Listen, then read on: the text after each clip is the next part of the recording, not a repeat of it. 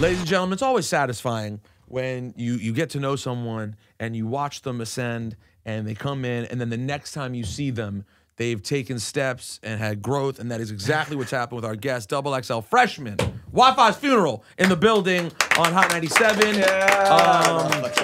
Yeah. So number one, congratulations. Thank you, man. I appreciate it. XXL Freshman, which is, you know, I have my, every year we discuss it, we question some things, we like some things, we don't like some things, 100%. But it still has impact. Right. Did you feel the impact right away from getting it? From a personal standpoint, yeah. Did I feel that from like a group standpoint, like all of us as artists, like doing this together for the freshmen? Like, nah. I felt like a lot of the artists there didn't really care about it. Really? You didn't feel everyone thought it was that big a deal? 100%. I felt like everybody put up a front because they know if they were to say like, oh, well, I mean, I'm just here just to be here, like they would have looked stupid. You know what I mean?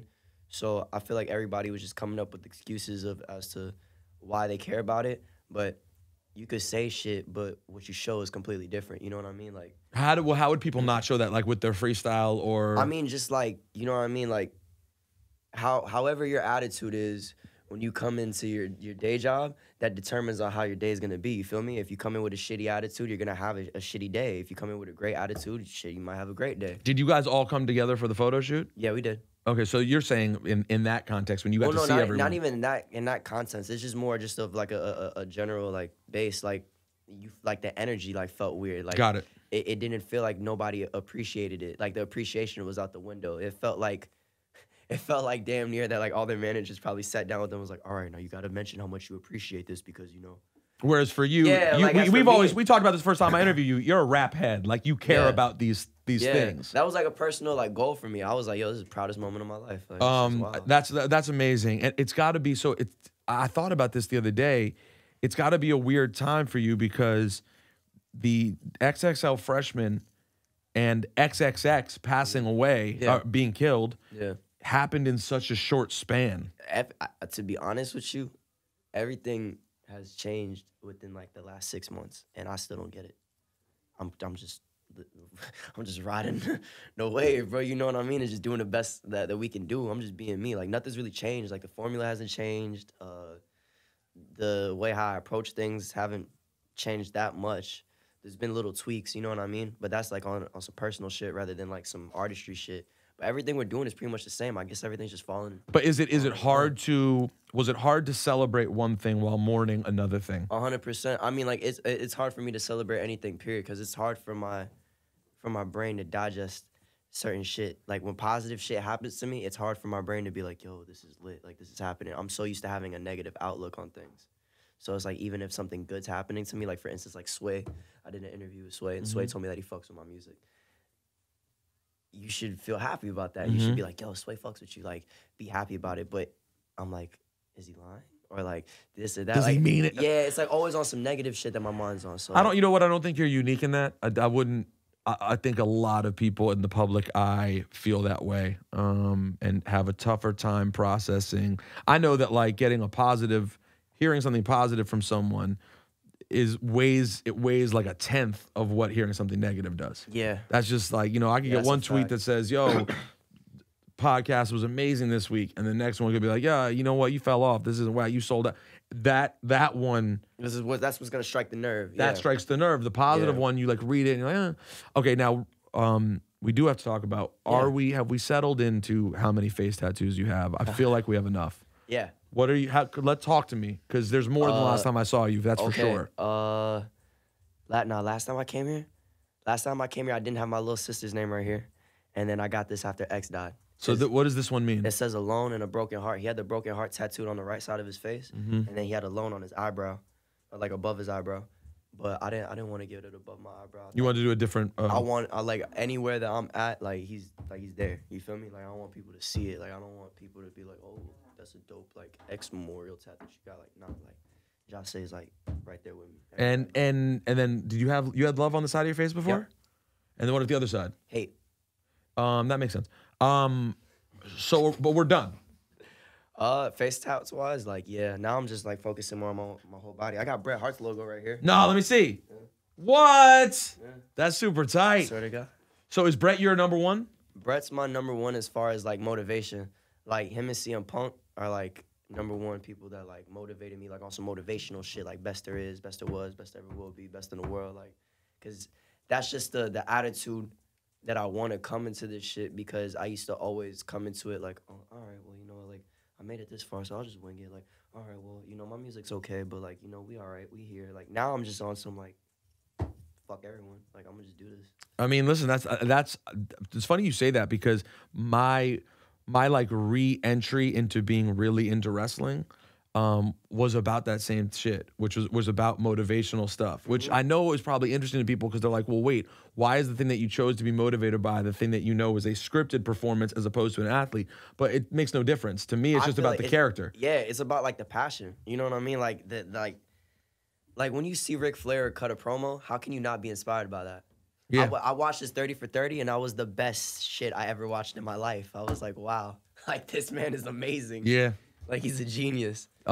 Just because it'll pop you. So last week I did I was on ESPN, and they had me do they were like, oh, it was on July 4th. They're like, oh, hey, can you do a rank your favorite wrestlers? And I was like, yeah, that's easy, sure, no problem. So I did that, and I did my top 5, and I had Flair number 2.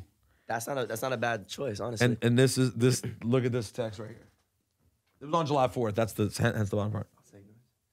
Jesus Christ. He said, I do not hear from Ric Flair. And he said, I'll take number 2 all day long, my friend. That's crazy. Yo. And then sends the super bootleg Bitmoji, happy 4th of July, happy birthday, America. You know them old GIFs you would post on your MySpace? Yeah, yo, like. Yo, that's what it is. It's the ones that used to fill up people's MySpace pages, their Black Planet page. Who are your, so Bret, so you love Bret Hart, you love Punk, but bro, the Punk UFC thing is not good. I feel like that man should do anything that he desires in his heart to do, cause a lot of people didn't think he was gonna get far with wrestling. To be real with you. So you don't think he should give up on UFC? I don't feel like anybody should give up on something that they feel is personally like their dream, like in their gut. If that's something that he feels like within himself as a man that he has to do that, like he has to achieve that goal and be in the UFC and win a fight or possibly start a career, do it. Did you watch the fight? I didn't watch the fight personally because Good for you. Good decision. Because like me, like as a fan, I don't want to see him go out like that. You know what I mean? Like I don't want to see him go out like that. I rather remember like him in a light where like he had gold around his waist and people like had the utmost respect for him, as opposed to like giving a reason to degrade him. You know what I mean? Yeah, I hear you, and I hope that. Listen, you're right. I definitely think people should pursue whatever it is that they're passionate about. But sometimes, you know what I mean? If life's giving you that wake up call of like, yo, this just isn't working out, then I don't fuck it. You know what I mean? On to the next one. I totally understand. Hold on, Megan, come into the room. Hi. Sorry, Megan Wright. I'm still here, and I didn't even contact you today. Yeah, Good job. Let me call you right back. Okay, bye. Megan Wright just stepped in on Real Late. There's Wi-Fi's funeral. Megan Wright. Hi, Megan. You want to sit and join me? Sure. Wait, what's happening right now? We're chatting for Real Late with Wi-Fi's funeral. We were just talking about. Actually, it's funny you brought that up because You're talking about how you don't respect me and my space. No, okay. I'm just kidding. Totally I'm just kidding. I don't care. We actually were talking about wrestling. Okay. Oh, let's talk. So we were just talking about CM Punk, but I wanted to know, who are you feeling right now? Who are the current people wrestling right now that you're into? Kenny Omega. Oh, you're an Omega guy, bro. Like Kenny Omega is the best wrestler out right now. Like he's the most fit, most agile. He's got the most charisma that I've seen thus far. Like he reminds me of like a better and he's a more agile and like improved version of Shawn Michaels. So that's high praise. And I agree with you from a physical standpoint. He's sick, bro. Like I've never seen someone like that jacked up be able to like do like half of the flips. Kenny Omega is a star in Japan. That's how hardcore Wi-Fi is going with it right now. He's like the #1. And I like Asuka. You like Asuka? Yes. Asuka's amazing. Yeah, Asuka's. I just hate the fact that her streak ended. That shit. I know. I like Asuka, and you know it's. I normally go. I'm always like Do you like Charlotte at all? I don't know. I'm like really particularly hard on because I was like a really big like China fan. Like that was my era. I was like the Attitude Era fan. And then like I took a little break. Everybody does. And then I came back And then I remember that Rosie took me. Where did we go? We went the somewhere. first time we went Barclays Center. Yeah, we went somewhere. It was my first time going like in a while, and people kept telling me to look her up, but I don't think at that time she had like completely moved over. And then when I saw her, I was like, I got that feeling of Asuka? like, yeah, like she's like superstar. What I like about her is that it's like the same shit with Shinsuke. You know what I mean? Like, Yes. you're going to a completely different country. You don't know any English at all, Right. but like you know how to do your job like really fucking well. Right. Yeah. So it's like that just speaks for itself. Like you don't even have to speak like you're. That's what I respect more. You know what I mean? And I think that's how I'm trying to approach music. Just like let my work speak more than like words, because it's like I can only say but so much. You know what I mean? And convince you. You know what I mean? Like I'd rather just show you what the fuck I can do, and you'd be like, I bet. And it seems like since I first saw you at Rolling Loud a year and a half ago, it's just the growth has just continued. And I don't. To be real with you, like I said, I wake up every day and I'm like 100% thankful for it. I just don't know how to process it. It's like it's so weird. It's so weird, like waking up and being like, yo, I'm a fucking rapper. Like I don't believe it half of the time. I think I'm a normal ass person. To be real with you. He's from my old hood. Oh, really? I lived there for like a year and a half in West Palm Beach. Oh, yeah, I didn't realize that you lived in that hood. Yeah, You've been so many places I didn't even I lived realize. in so many places. I met him at the studio, and I went and listened to some of his stuff. When did I see you? How long ago was that? No, you saw me like But so much has happened since then. 3-4 months ago. Yeah, but But I'm in guessing three- this is a connection through Ski Mask Slump God. I'm guessing. It's actually not. It's really? through I met you Nigel. through Nigel. Through Yeah. Nigel. I met you through Nigel. But Ski Mask is a friend of mine and my neighbor. So, yeah. So, but it's actually not. Did you already ask him how he feels about being on the XXL cover? Just because that's so cool. We got to a little bit about it. I liked it. I personally liked it. I told him, but I just didn't like with all the artists coming together, Right. I didn't like the feeling of like being around like a good majority of them, because I felt like they didn't really like appreciate it. I just love the nerdiness of that he was like, he really was there for this moment. Nah, for real. Like, Because, people have their opinions on it, but I still think it's an accomplishment. yeah, If you're no, on it, it's that's what I think. It's like people will 100% say, it's "Well, an da, da, da," accomplishment. and I don't know, but I still think that I if just- you I do just- make It it matters. on, it still is an I accomplishment. just feel like personally that the other artists there, they didn't give it like that type of appreciation. You know what I mean? I'm pretty sure that they appreciated like being on the cover because they understood like what it was going to help them for whatever they got going on. But I don't feel like them as individuals appreciated like, yo, I'm on XXL. Like, Do you think there people wasn't no don't respect understand that anymore because of the way time has changed? Like it doesn't there. mean the 100%. same. Yeah, it's 100%. But how old are you? I'm 21. I mean, but why some does people- he understand it better? Because then? some people appreciate things different than others. Like when I first met Ski has a love DJ for Ski? Ski Mask. Sorry. Ski Mask Slump God. Yeah, so he has a love for hip hop. Yeah. And not everybody does that. So he respects people that came before him, but not everybody has. They don't really do their research and It's crazy understand because things. Stokely never used to be like that. Really? I used, It's to new? live, I used to live with Stokely and X. Like, we used to all live in the same apartment together. It was you, Ski Mask Slump God, and XXX all lived in the same apartment. Yeah.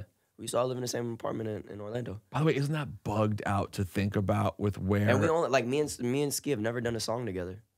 Like, we were, like, genuinely, like, all just friends. Like, we didn't it didn't even make music So together. how did- I Bro, don't like, me understand and X how- only have, like, 2 songs ever that we How ever did made everybody together. come from the same apartment and just like, That's or what I'm the saying. same area? Because all of a sudden, I know with the Kodak, and then everybody all of a sudden you started seeing people out of that area, out of Florida, but not out of Miami, out of a different, But then I don't. It was more of a, like... Then West Palm in the house. It was, Just, it was more of just a... I guess we both kind of all understood what, like, each of us brought to the table, just as individuals at the time. And we weren't nothing big, you know what I mean? It was just, like, South Florida-wise, we had, like, a little name for ourselves, and we would be doing, like, little shows here and there, and, like, we would, like, have people, like, pop out. But we kind of, like, had a grasp of, like, what we had in our hands, you know what I mean? So, instead of just, like, I guess, like, ego tripping about it or, like, doing this and doing that, we did nothing but like try to expand it. But one thing that we all tried to keep in the air, and sometimes it would go left and sometimes it would go like good, is the respect as men for each other. You know what I mean? Like, you want to be your own boss, I want to be my own boss. You know what I mean? And we want to be at the round table together. Nobody wants to work for anybody. You know what I mean? And it was it was hard at first trying to like on all of our ends trying to digest it because you're so used to just like, you know what I mean, your backbone for your friend if they fall, da da da da. We had to kind of like learn how it was to just be there for ourselves and like nothing but ourselves, you know what I mean? And let each person grow Yeah, individually. it's like, you know what I mean? Regardless of if I respect the decision that you make or not, as your friend, I'm gonna let you rock and let you do whatever you need to do because that's something that you gotta do in your life. So X was like, he was really big on that. I was definitely really big on that. And Stokely was really big on that. Were too. you, as much as you've known how talented XXX was, were you surprised at the level of outpouring No. that there was? That was completely what you expected. 100%. Dude, you know what's crazy? And I'm like, I knew Jase had something special in him when it was 2006, 15 or 16. When was the Yes Jules party? That South by. What year was that? 2016. All right, so it was 2016, South by Southwest at a Yes Jules party. And she invited me and X to perform. And this is before, like, Look At Me was anything, like, anything, to be honest. She invited me and X to perform in front of, like, A$AP Rocky and a bunch of other people, like, upstairs at this house party. Little do we know that, like, Migos come through, and this is before, like, they were, like, as big as they were. Migos come through, and the whole party gets shut down, and Yes, she was like, yeah, like, nobody's allowed upstairs. Like, she completely, like, dubbed our shit. But, like, I'm not saying that in a way of, like... No, shit just happened, right? Yeah, shit just happened. She just dubbed our shit, and we felt, like, mad disappointed because we were, like, fuck, like, we came all the way out here to Texas, like, to, like, really, like, prove ourselves and to, like, really show these people, like, yo, like, we not just, like, some kids. Like, you know what I mean? Like, we're actually, like, taking this shit serious. And I remember DJ Scheme, we were on the whip, and we were just mad as fuck because we had drove from Florida all the way to Texas in Scheme's whip. And Scheme's just, like, breaking down in the whip, like, crying. He's like, yo, like, I feel like I failed y'all. Like, we came out here for no reason. Blase. And Scheme was the one, like, keeping us organized and shit at the time, too, because, like, there wasn't really anybody doing that. And I remember X just, like, saw me and Scheme crying because we felt, like, so disappointed. Like, we felt like we fucking, like, just failed everybody that we brought with us. And X grabbed me and Scheme by, like, our shoulders. And, like, I'm talking, like, gripped the shit out of me. Like, I damn near felt like he was about to rip my shit off. And he was like, look, bro, ain't nobody ever gonna treat us like that ever again. He's like, I swear to God, on everything I love, bro, I will never, ever let another person treat me like that ever again. I won't let another person ever treat you like that ever again. Nothing. Like, people finna put respect on our name, whether they like us or not, love us or hate us. I don't give a fuck. Like, people are gonna listen to us. And I didn't know how to process that because, like I said, you're thinking, like, negative at the time when all that shit's happening. But then when I saw him get out and I saw the impact that he had the second time that he got out, I was like, yeah, he's not lying. Like, everything that he literally prophesized all that shit is wild. A good majority of the shit that he's done, he told me before anything happened. Like, we would be pissed broke, like, sleeping on the floor, like, yo, Zay, I'm about to do this, and that. And I would just look at him like, yeah, all right, nigga, like, cool. Like, we still broke. Like, you feel me? Like, Sounds good, though. Yeah, but it sounds great. Like, cool. But then, like, everything happened. He really showed me that, like, yo, like. Words are very powerful. Yeah, like, for real. They're really very powerful. Are. This shit's wild, man. And then you fast forward and back to that Rolling Loud, Look At Me's out, and he performed that joint like 8 times in a row. And I remember, you know, like I've always had a mixed bag of emotions about X. But I know one, and it was started then because I'd already heard the controversy and so people were talking about him, but I'm already the oldest person at the whole concert, right? So I'm looking at everything like, this is the guy the kids all love. He's got these stories, but let me watch. All I know is one thing that I could not deny. Yeah. Was that something was fucking happening. Yeah. Like there was literally something happening in front of us of like everyone was talking about that song, that moment. And that was when I came back and first reached out to you because I was like, damn, there are these kids. Florida is it. Like this is it. Yeah. And now we fast forward. You're a XXL freshman. Your XXL freestyle blew up, fucking broke the internet. It went #1 trending on YouTube. I didn't get it. Like, to be real with you, I didn't understand it because it's like, I would have expected somebody like Lil Pump or something like that to have like a #1 trending video on YouTube. Because you got these bars, son. I guess so. You come with these raps. Now listen, I know you have more stuff to do, but next time we'll make sure we do the wrestling podcast so we have like time to like. Because are you watching? You watch every week, right? Yeah. so we can like actually break down a week of story. Yeah. So next time, Extreme Rules is this weekend. Next wait. time we'll maybe pre SummerSlam. You gonna come in town for SummerSlam? I'll be in town whenever you need me. I'm here. All right, done. So we'll do it for SummerSlam. Wi-Fi's funeral, ladies and gentlemen. Yay! Megan Wright, special guest.